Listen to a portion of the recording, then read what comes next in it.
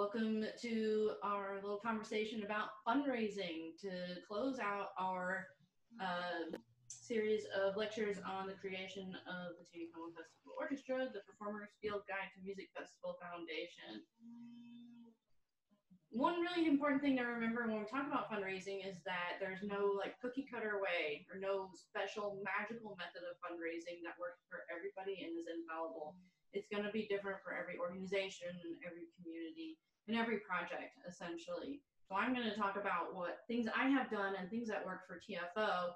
And we might brainstorm a little bit about things that can work for other organizations and other contexts as we go along. Just bear in mind that I haven't unlocked some magical formula about this. I haven't even, yeah, I have. Okay, great. I'm going to set myself up for a screen share.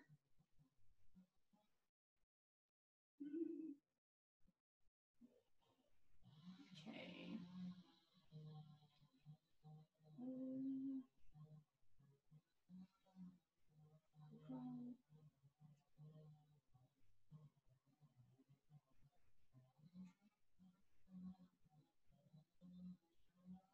Okay, so fundraising. I think when we start talking about fundraising and thinking about fundraising, it's important to establish a philosophy similar to the way we establish a philosophy when we're talking about mission statements.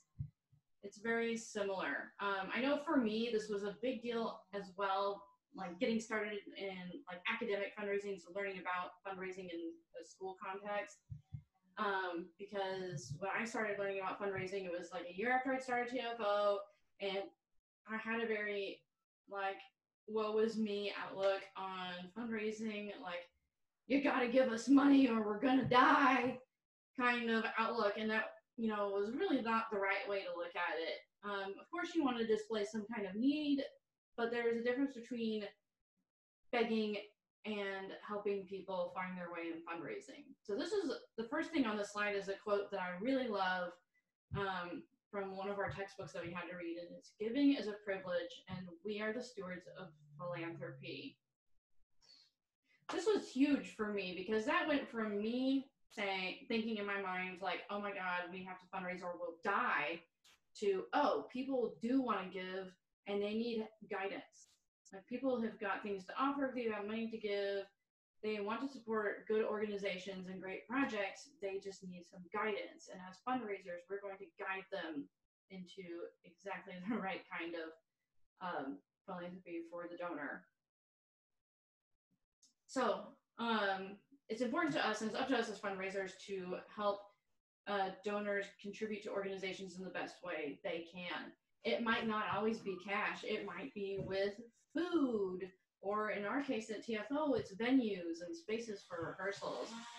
Host families are a huge form of donations for TFO, and the meals.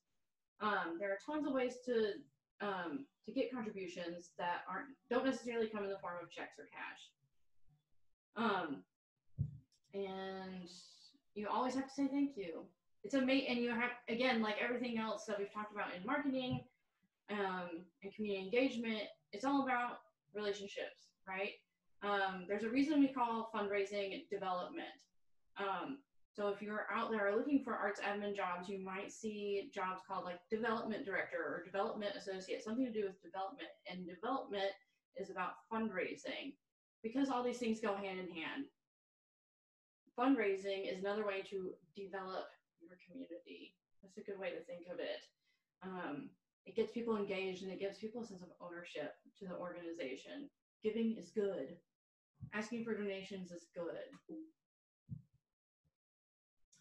At TFO, we are a 501c3 nonprofit organization, and this is kind of the standard for arts organizations around the country. So we're all musicians here, and we classical musicians. So chances are we have dealt with 100% nonprofit arts organizations, like any symphony in town or chamber music society. You're probably working for nonprofits.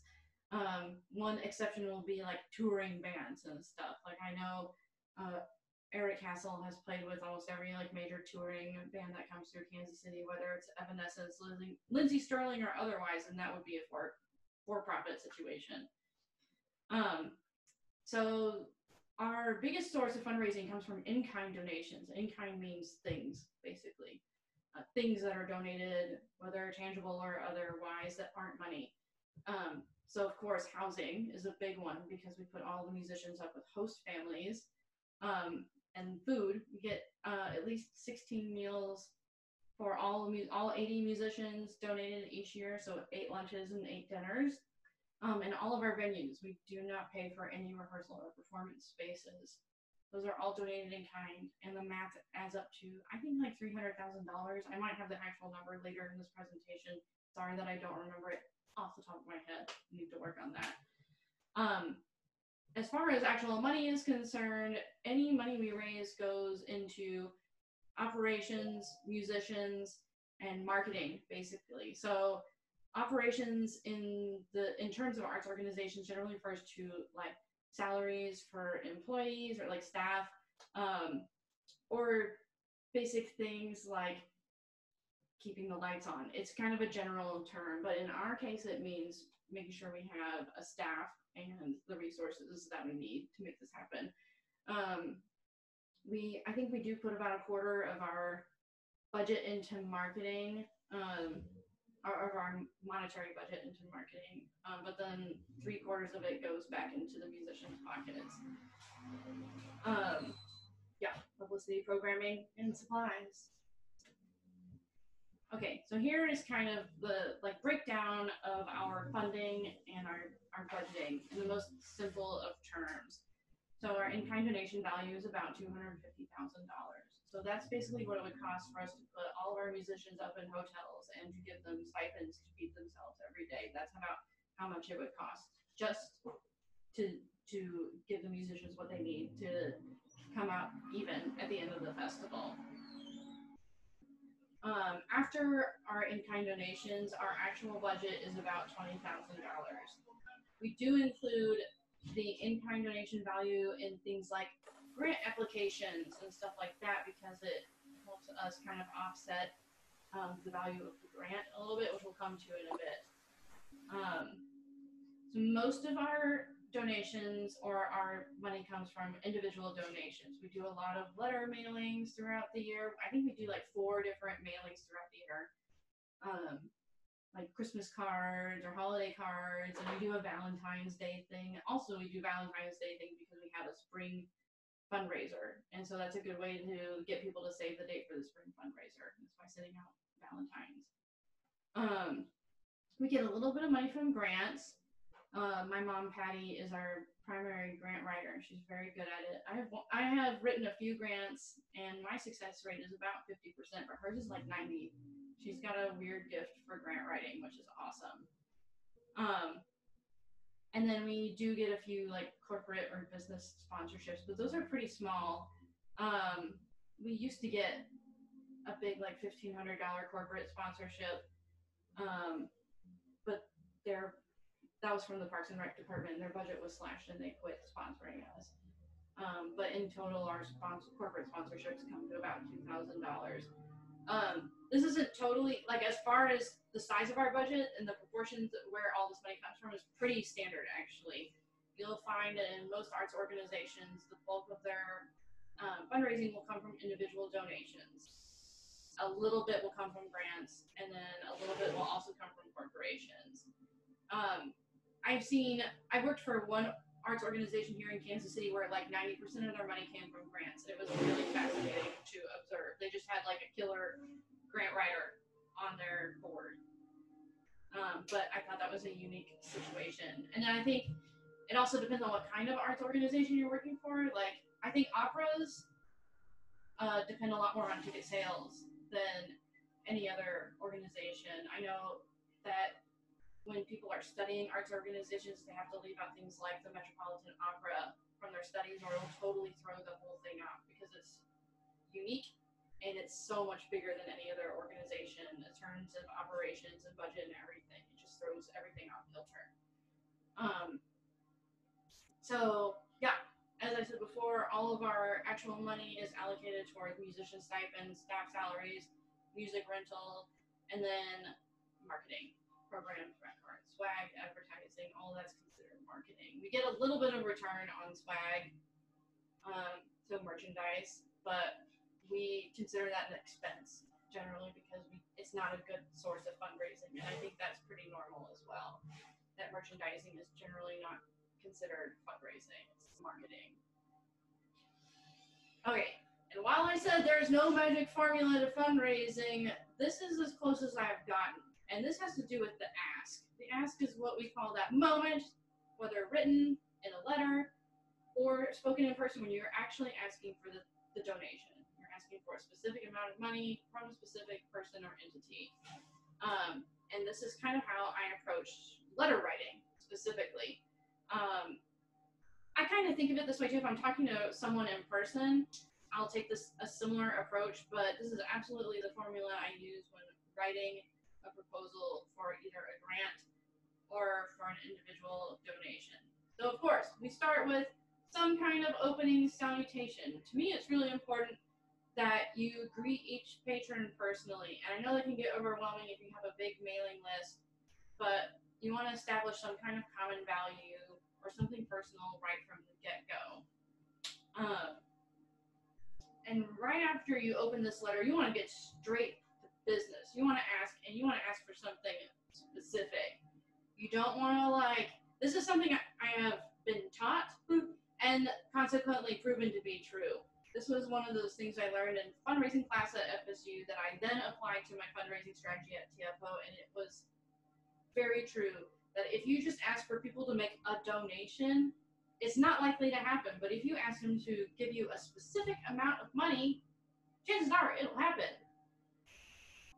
And you always want to aim high for your ask, because chances are they'll hear you, recognize that you need something, and say, well, I can't do that, but I can do this. They'll negotiate with you. But if you ask too low, they'll be like, great, yeah, whatever. And you may have had potential to get something more from that person. Of course, it's a delicate situation, person or entity. Of course, it's a delicate situation where you want to judge the situation before going in. You want to have a good enough understanding of this person or entity that you know what they can do. You know what kind of donation they're capable of. But if you're unsure, I would say my advice is to always aim on the higher side of things. So you want to ask for a specific amount or item of support for your project.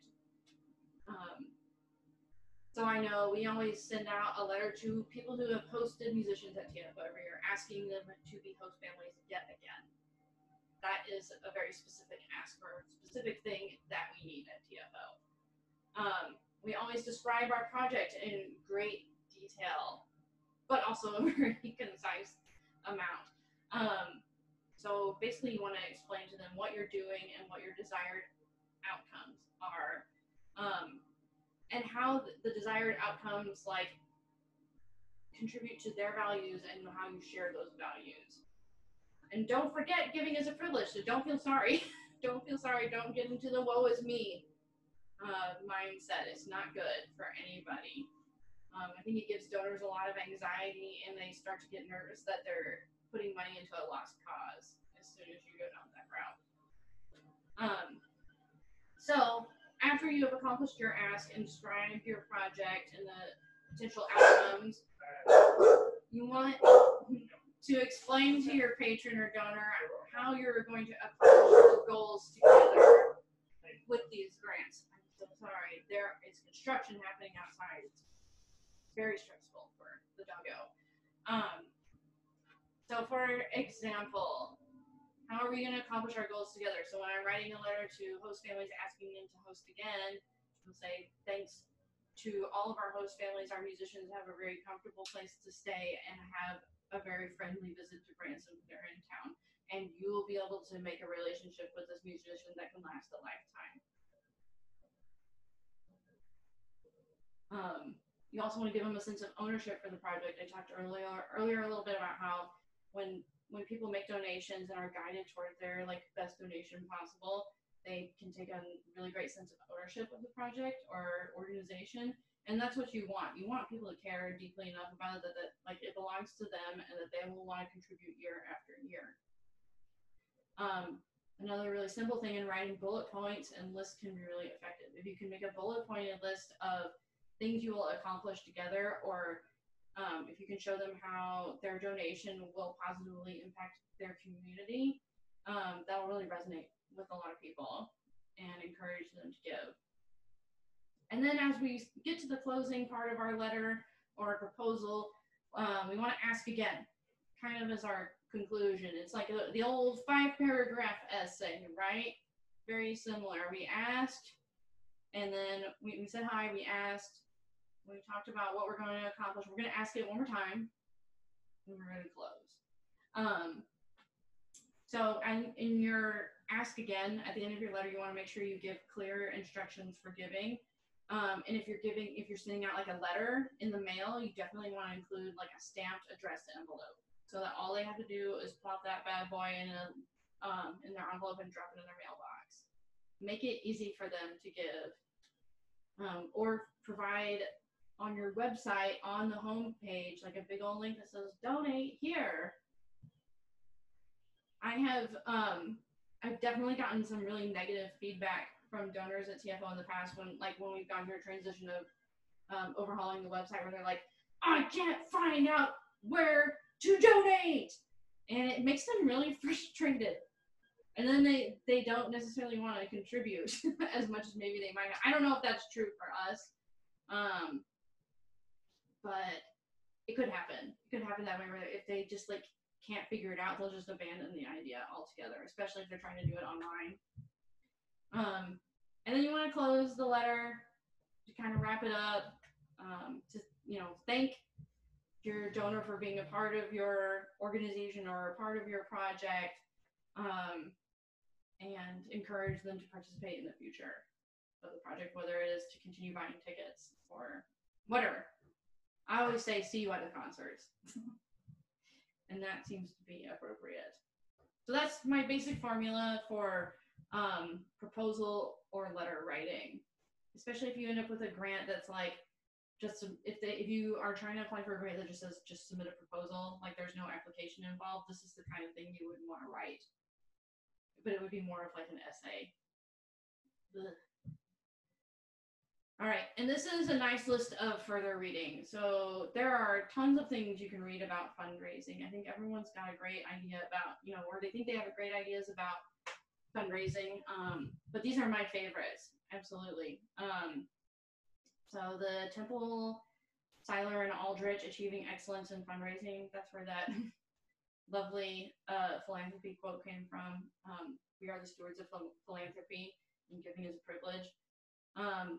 That's a series of essays on fundraising by a lot of different authors. It's a big book, but it's definitely my favorite thing. My favorite fundraising book. For proposal writing, my favorite book is The Minor and Minor, and I think they come out with a new edition every few years or so. So if you're interested in proposal writing and getting that kind of book, I would check on the most recent edition. My teacher at FSU called these kind of books cookbooks. And it really is kind of like a cookbook of grant writing. They have a lot of information about grant writing resources and databases and where to find grants, and a lot of formulas kind of like mine. Mine was probably an adaptation of theirs after reading it for a grant writing course I took in school. And you can see I have the Turabian manual for writers. That seems kind of goofy, I guess, but if you're writing like this, I think it's really important that you are writing things that are grammatically correct and have the right punctuation and are easy to read. And for that, you definitely will need a style manual.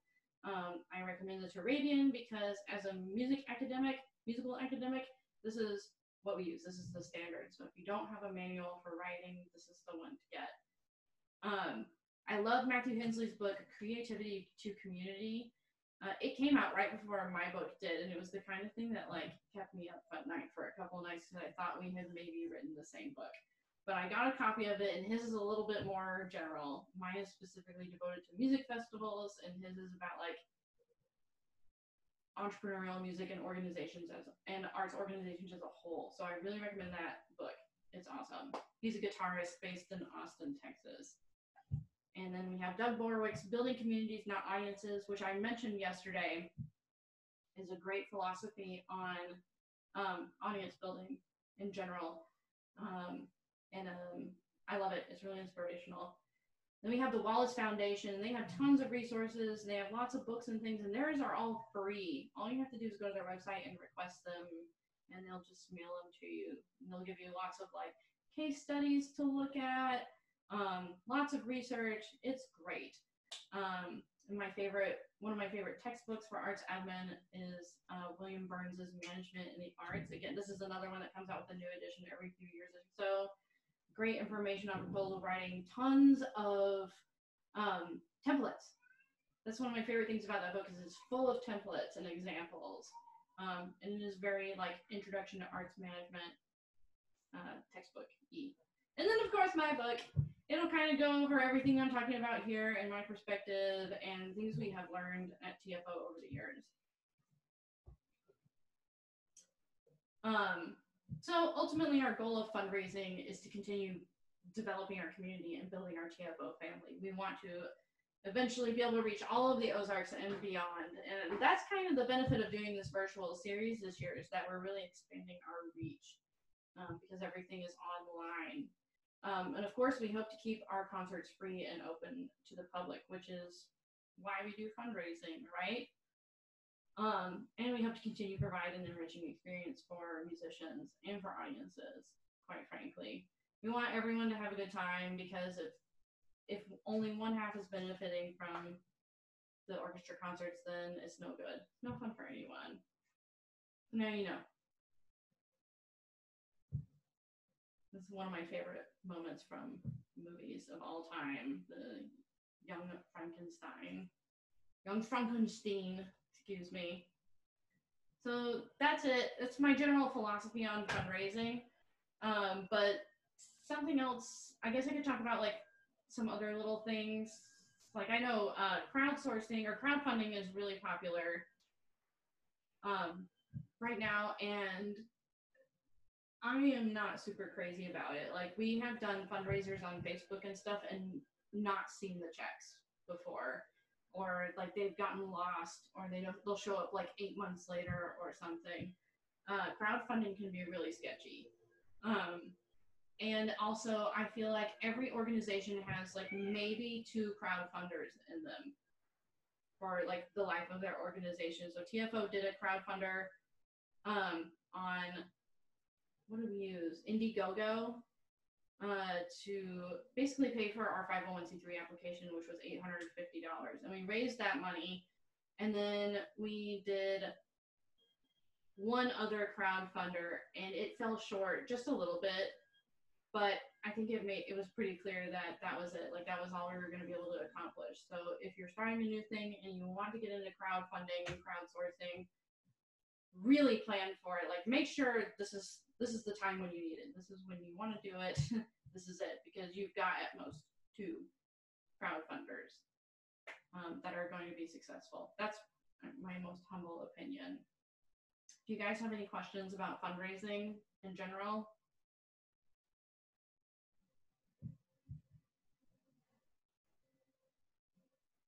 I don't. Okay, that's fine. Now you know all my secrets, I guess. Or my not so private secrets, my public secrets. But if there are no questions, I think we can close this meeting for now. If you guys decide you do have questions, like please feel free to reach out to me. Otherwise, I'm gonna go take a nap because I have a killer migraine developing. All right, guys, I'm gonna end this recording.